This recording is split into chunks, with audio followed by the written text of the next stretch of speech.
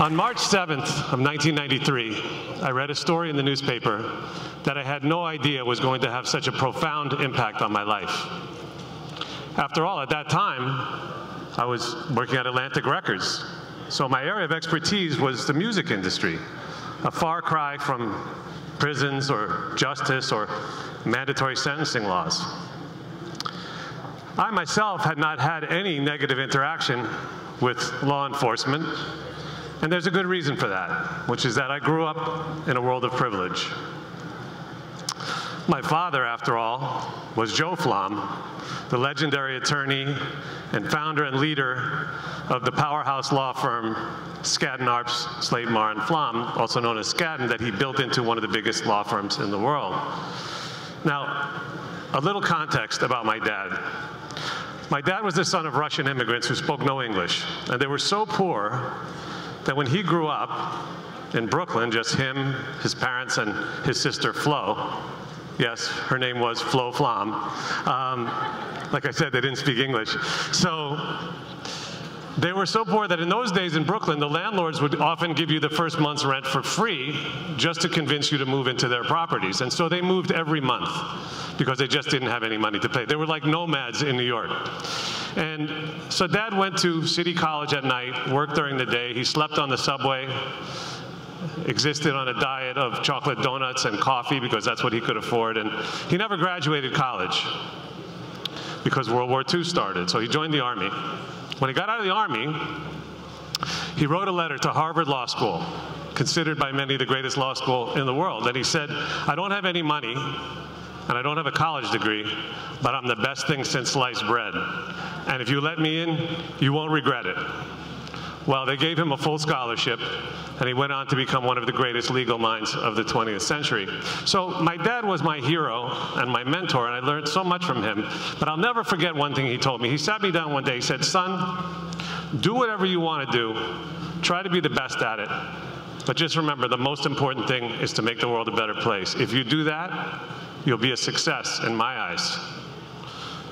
Well, I very much wanted to be a success in his eyes. But that being said, I was a wild, rebellious kid who always had a joint in my mouth. And I had so much hair that it's a miracle that I actually didn't set myself on fire. Yes, that was me. I had so much hair that in the summer, as you can see, I only had a tiny slot in the front to see through. So in order to look this way, I had to turn this way and look through the hole and past my nose, which is big. And then to look this way, I turned this way. So obviously, I was practically blind. And so through this helmet of smoke and hair, and one day the inevitable happened. I bumped into a police officer while I was smoking a joint. Now, the good news for me was in the neighborhood I grew up in, the police were less likely to rough you up. And so he just told me in a rough voice, put that out, and I threw it away. But I knew very well that had I been from the poor side of town or had my skin been a different color, I would have been thrown up against the wall, handcuffed, and arrested, just as hundreds of thousands of people were then, and they still are today in America. So I had sort of a there but for the grace of God go I moment. I'm not a particularly religious person, but I could easily see how another person in the same situation could be so negatively impacted. And I knew then that I could have gotten myself arrested or in some sort of issues, but what I didn't know until I read that story in the newspaper was how much real trouble I could have gotten in. So one day, it's just a regular Saturday. I was on my way to play tennis or something, and I wanted something to read in the taxi. So I stopped at a newsstand. I bought a newspaper, the New York Post. Well, that wasn't the paper that I typically read, but apparently it was the paper I was meant to read. Serendipity and synchronicity are a big part of my story, and this was no exception. So the headline caught my attention: Ferraro's plea for cocaine kid. This was a story about a kid named Stephen Lennon. He was the same age as I was, 32, so it really hit me. And he was serving a mandatory sentence of 15 years to life in a maximum security prison for a nonviolent first offense cocaine possession charge. Now, I know that sounds crazy because it sounds crazy to me even though I'm saying it, so let me repeat that. 15 years minimum for a nonviolent first offense cocaine possession charge. I had no idea that these type of sentences even existed. And I said, I have to do something. So rather than turn the page, I went to the phone book. Does anybody remember phone books? They used to be at the So I went to the phone book, and I looked up the phone number of his mother, who was listed in the article. Now, the reason the article was in the newspaper at all was because, even though it was a typical sentence, Mrs. Lennon was a typical type of woman. She had gotten letters written to the governor in hopes of getting her son clemency. Governor Mario Cuomo was the only person that could grant clemency in a situation like this. And she had letters written from the judge, the sentencing judge, the warden, even Geraldine Ferraro, who at that time was the first woman ever to be nominated to be vice president of the United States from a major political party. So Mrs. Lennon, from her humble background, had accomplished all these things, but the governor had said, no, we're not going to free him. So I spoke to Mrs. Lennon. I said, listen, you probably think I'm some weirdo from New York City calling you out of the blue, but I just read this story. I'm freaking out. I have to do something. Can I send you a little bit of money? I don't have a lot of money. I'll send you what I can. Maybe you can get a new lawyer. She said, well, we've exhausted all of our appeals. This was our last hope.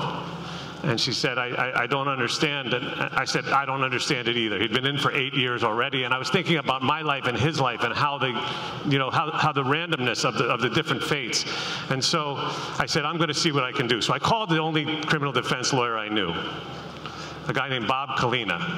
Now, I knew Bob because at that time I had 2 artists that I had signed named Skid Row and Stone Temple Pilots, and the singers were getting arrested like twice a week. So I had Bob on speed dial.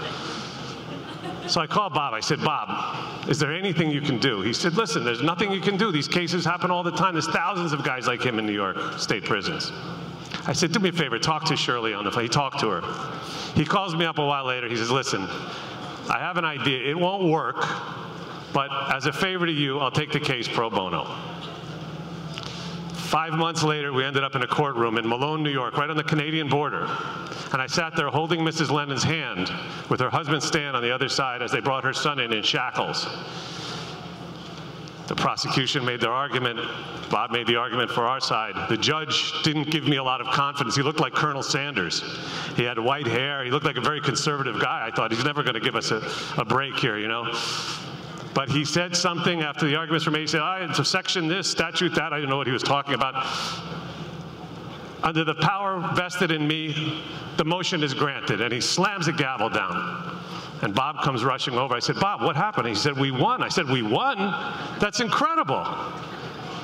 It was literally the best feeling I had ever had.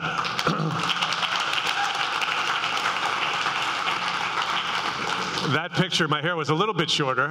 Still, my barber was confused, but that was taken outside the courtroom, Bob on the left and the Lennons in the middle, as Stephen was about to be freed. 6 months later, I got a letter in the mail from a woman whose name I didn't recognize. Her name was Joanne Paris from Cincinnati, Ohio.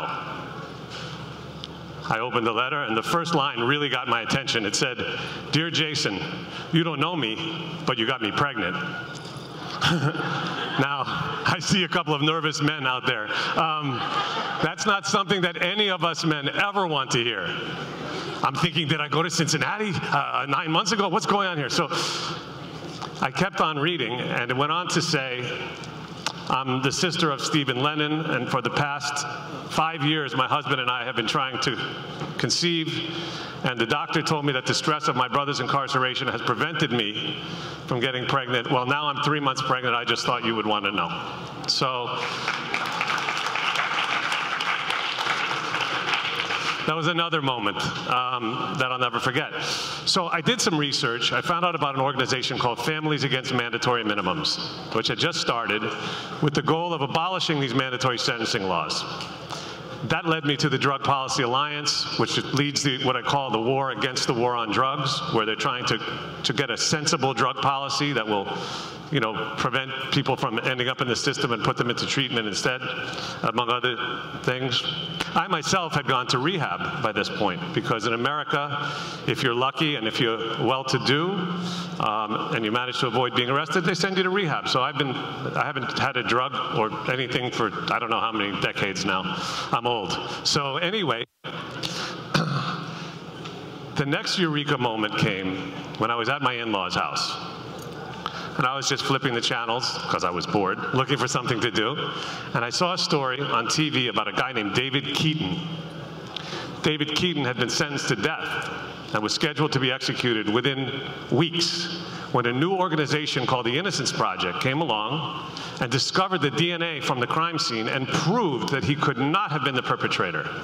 And not only was he not executed, he was freed.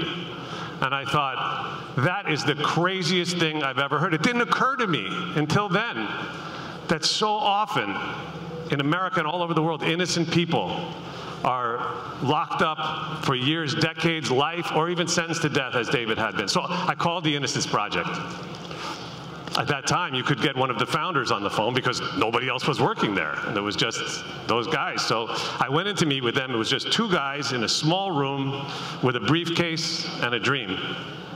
Barry Scheck and Peter Neufeld. I said, I'm in. Whatever you need, you got me. So I became the founding board member of the Innocence Project, and now, hundreds of exonerations, dozens of legislative reforms later, we're just getting started. We would love to be put out of business because, that would be the best possible outcome, but unfortunately, it's not going to happen in our lifetimes. There's just too many innocent people. So I've been thrilled to be associated with these wonderful organizations as well as others for 25 years now. But along the way, I became obsessed with what I call the second punishment. And what I mean by that is the challenges and obstacles that people face, innocent or guilty, when they're released from prison and they don't know where to turn. They can't get a job. People look at them like they're somehow tainted, that they're lesser than we are. It's difficult to get housing. There's so many restrictions.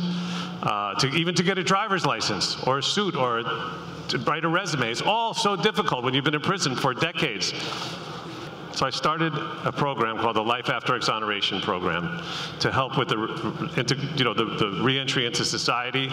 And I've co-founded something called the Innocence Network Conference, which is a gathering of hundreds of exonerees from all over the country and the world with social workers, activists, and lawyers, where they learn from each other. And it's a powerful, powerful event. So this work led me to start my podcast, Wrongful Conviction. On Wrongful Conviction, I interview men and women who have been in prison for decades for crimes they didn't commit. Some were even sentenced to death. Sometimes I go inside prisons to talk to people who I have evidence of innocence that I want to get the word out. And it's been such an extraordinary experience, because just being around people like Pete, Susan, and all the wonderful exonerees that I've had the privilege to know, it gives me gratitude in my attitude. And it's amazing, because so many people ask me, aren't they, anyone who I meet, I'm talking about the Innocence Project because I'm always preaching about it. They say, well, aren't they bitter? I haven't met one yet who they have this sort of state of grace that they exist in. And one example is a guy named Keith Allen Harward. Keith was a guy was convicted of he was on my podcast. Keith Allen Harward was a guy who was convicted of a brutal crime. It was a home invasion in Virginia where the husband was killed, the wife was raped and tortured for hours, and they couldn't find the perpetrator. So there was a lot of pressure on the police. And even though Keith had no prior record, he came in their crosshairs, and he presented a convenient scapegoat, so they framed him.